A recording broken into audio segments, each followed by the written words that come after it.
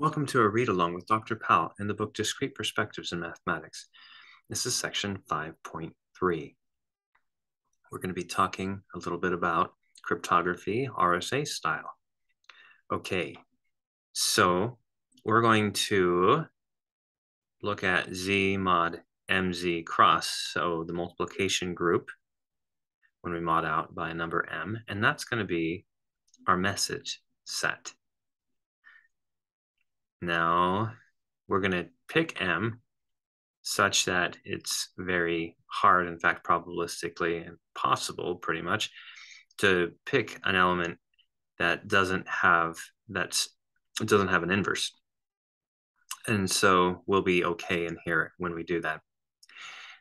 So how are you going to do that? Well, to encrypt a message, simply what we're going to do is think of this as a Zmod NZ module. Okay, what does that mean? And how does that help us? Okay, so it's, as we saw before, this right here is via exponentiation. It has an outside multiplication by a group Z mod NZ, where n is equal to the size of this multiplication group. Okay, the size of it. Because if you raise any group element in here to the power n, which is how big this group is, we're always going to get to the identity of this group. So it's going to be like behaving like the zero exponent. And so really the exponents will live in here. So really what we're saying by saying that this is a Z mod NZ module is simply saying it has an outside multiplication via exponentiation, and that exponentiation, those exponents live in mod n arithmetic, where n is the size of that multiplicative group. Okay, so we have that outside multiplication. So we need to pick an element in here that acts on it such that that element, that action, has an inverse action. To have an inverse action, let's think about that for just a minute. Okay, to have an inverse action, let's think. So let's suppose that we have some element A of this guy, okay, in here, in that message group, and we raise it to an encryption exponent, all right? So this E lives in the additive group because exponents add, right? Z mod NZ, okay? So E lives in there. Now what we'd like to do is we'd like to be able to then take this message and raise it to a decryption exponent, which would give us back a bar. That means that E times D itself needs to be congruent to 1, but where do they live? Where does exponents live? They live mod n. So congruent to 1 mod n. So if we knew what n was, and we knew what E was, we could figure out what D was by just finding the inverse of E in mod n arithmetic. Now, usually n is what we want to keep hidden. The public might know the number m, they might even know E, but what they don't know is they don't know n, the size of this multiplicative group. To know the size of this multiplicative group is equivalent to knowing how m factors. So all we have to do is choose a number that is extremely hard to factor. So hard that it would be, it'd take years to factor using really good algorithms, so that n is secure, so that no one can actually figure out how to decrypt. And that's the idea. Okay, so as we read through this section, that's what we use. All right, so let's take a look at this for a minute.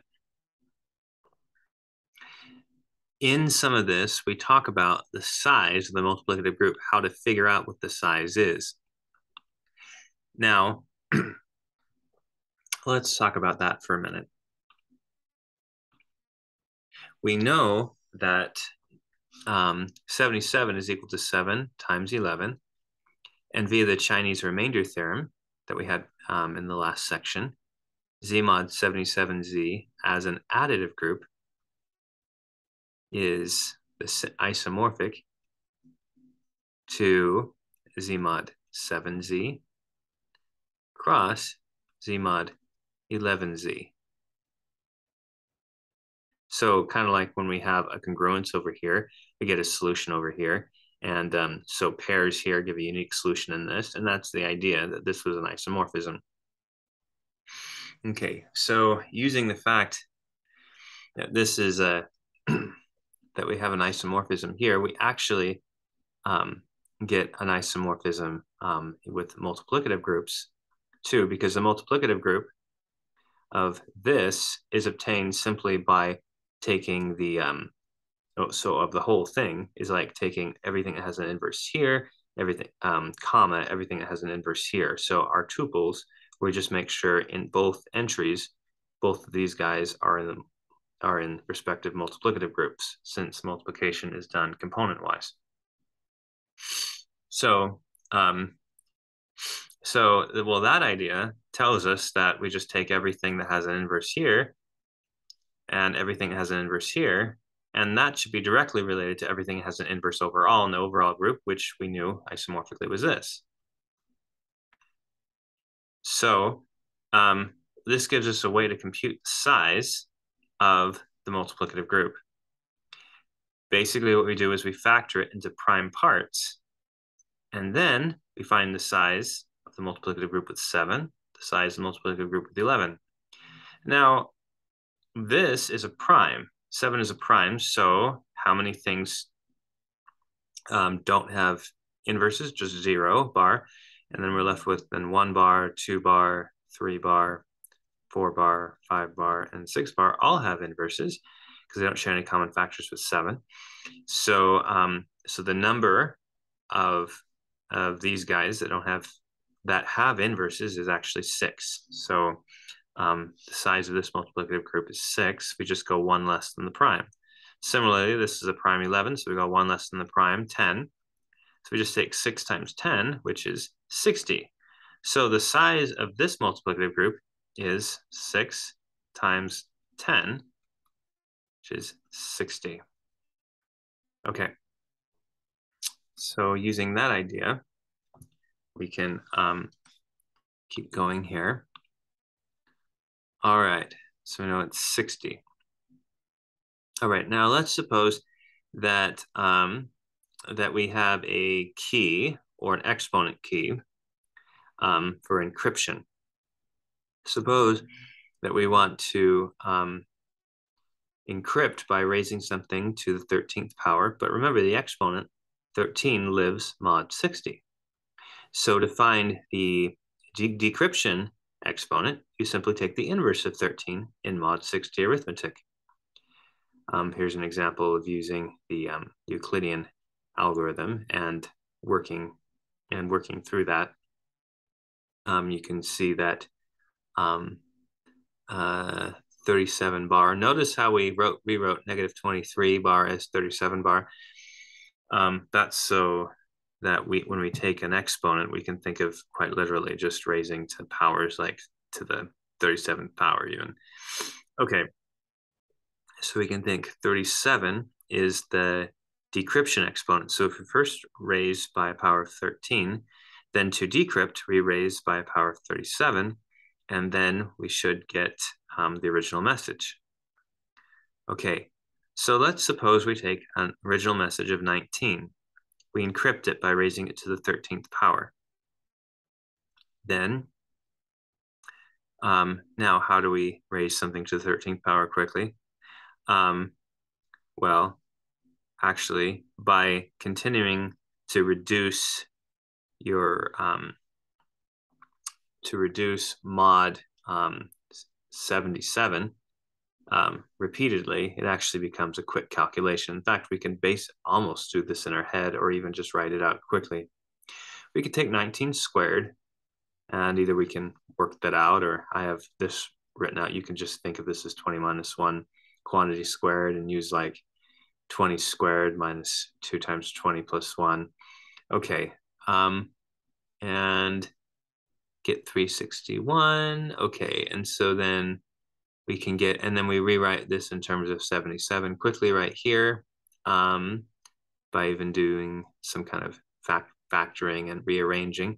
And then we get 53 mod 77. Okay, now what do we do? Now 53 is 19 squared. So we square 53, which is negative 24. So we square that to get 19 to the fourth, following the same basic type of procedure. Now notice, okay, so now this is interesting right here. As we're going through right here, notice this is like, I'm taking away 7 times 3 and I'm adding 7 times 3 as I go along right here. As I head through this. So I think of this quite literally as 7 times 80, and then you're adding 16, and then I just pop in a minus and a plus, but I do it in such a way that I have a 77 here, so I can quickly reduce the mod. Now, there's many mental tricks that you can do in order to do something like that, but nonetheless, or you can just work it out, but you get 19 to the fourth, and then you reduce it, mod 77, you get something. Then you take negative 40 and you square that, because that'll be 19 to the eighth. You get something and you reduce it. Then you take that reduction. Let's see, you have 19 to the eighth, which is 60. And then we're going to take negative 40, which is to the fourth power, because 4 plus 8 is 12. So we're going to use two results that we have already, negative 40. And we take 60, multiply those together, get this. Again, this is a little trick to quickly get what it is mod 77, but you can do any number of things if you like. Here, notice how we have, okay, but anyhow, we get negative 13, all right, as being 19 to the 12th power. So 19 to the 13th power is simply negative 13 times 19, and we end up getting negative 247, and reduce that to 61 mod 77. Oof. Okay, so notice that all the numbers we dealt with were fairly small, but we could still do it. And a computer could do this relatively quickly by just continuing to reduce, so the calculation doesn't become too complex or challenging. Now, if we raise it to the 13th power, we'd have this monstrosity to deal with, but we don't really need to, because we're always reducing in a mod. So reducing in a mod at each step really helps us a lot with exponentiation. Okay, so we end up getting 61, which is the same thing as negative 16. So that's our encryption. So let's go back. We started with 19 as our original message. We encrypted it by raising it to the 13th power mod, where the message is live mod 77. The exponents live mod 60, but we're not really using that right now, because we're just looking at what the output of the powers are, which is in the message group, which is mod 77. Okay, so we end up getting the encrypted message. So 19 was the original message, and it encrypted to negative 16, which is 61 mod 77, because it's 16 less than 77. Okay, now we take negative 16 and raise it to the 37th power. Why? Because 37 is the inverse of 13. Okay, so 37 is the inverse of 13. Now, how to do that? We take negative 16, we can square it and reduce. We get 25. Take 25 squared, reduce 9 to 9, 9 to the fourth, and we reduce to 216, and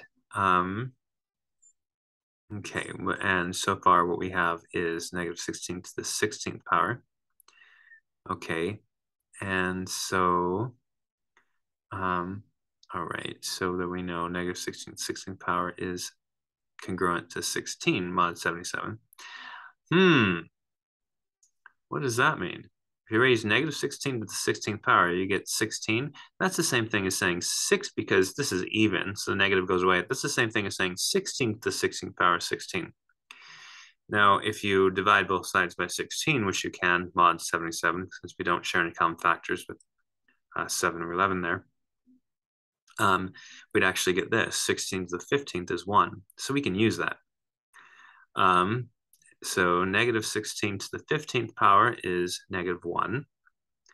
This is an odd exponent. All right, so we can get the 30th power easily just by squaring that, so we get 1. So to get the 37th power, we know since the 30th power is 1, this just reduces to the 7th power, which is congruent to this to the 4th, 2nd, and then we already computed these above, 4th, 2nd, and that. And so we just apply those. Remember, in our calculation, we were computing the 4th and the 2nd. Okay, so we end up getting that and multiplied it out. We get this and we reduce, and we end up getting 19. And that we were successful. So remember, we started with the message 19. And then what did we do? We encrypted it by raising it to the 13th power. And then we got negative 16 as our encryption. Then we raised it to the 37th power, which was our decryption exponent.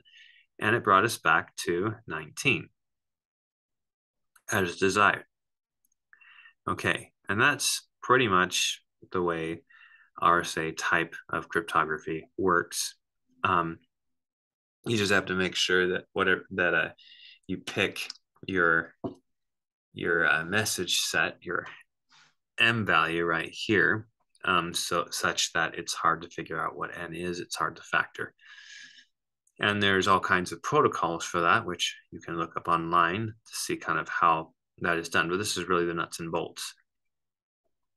Okay, so generally, you take 2 primes, P and Q, preferably large, multiply them, and that's your message set. And that's what the public knows. They know that number M. You choose an encryption key, and the public knows E, but it doesn't know D, which is the decryption exponent.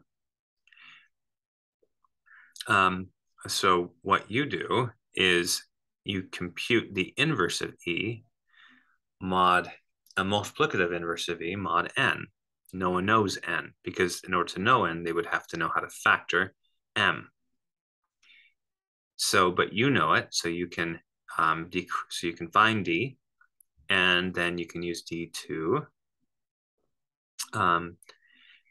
decrypt it. So these exponents, E times D, multiply together at mod N to be 1. So you end up getting the original message. Now, let's talk about how to compute the size of Z mod MZ cross, so this multiplicative group. Okay, so actually, the computation of its size is given by a function called the Euler-Phi function. Phi of M is the size, all right? So we're going to be talking about the output of this function and how to think about that. Okay, so let's run through an example. Suppose we want to find the Euler-Phi function of 40, meaning we're trying to compute the size of this group when M is 40. We know 40 factors into its prime parts, 2 cubed times 5, or 8 times 5. Okay, and those are relatively prime. By the Chinese remainder theorem, you can split this up then. So the size of this is the size of this multiplicative group times the size of that multiplicative group, or phi of 8 times phi of 5. Okay, so now we just have to compute these. 5 is prime, so we know that it's just going to be 1 less than 5, so 4. So phi of 5 is 4. Now what about phi of 8?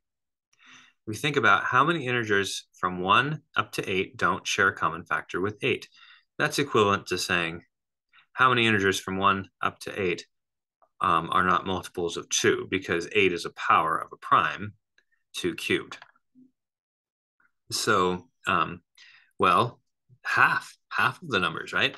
Half the numbers from 1 to 8 are not don't share are not a multiple of 2. Half are a multiple of 2, half are not. So you take the numbers, so 8, and you subtract off half of 8 to get 4. So phi of 8 is 4, and phi of 5 is also 4. Multiply those together, we end up getting phi of 40, which is 16. Let's look at another one. What about phi of 81?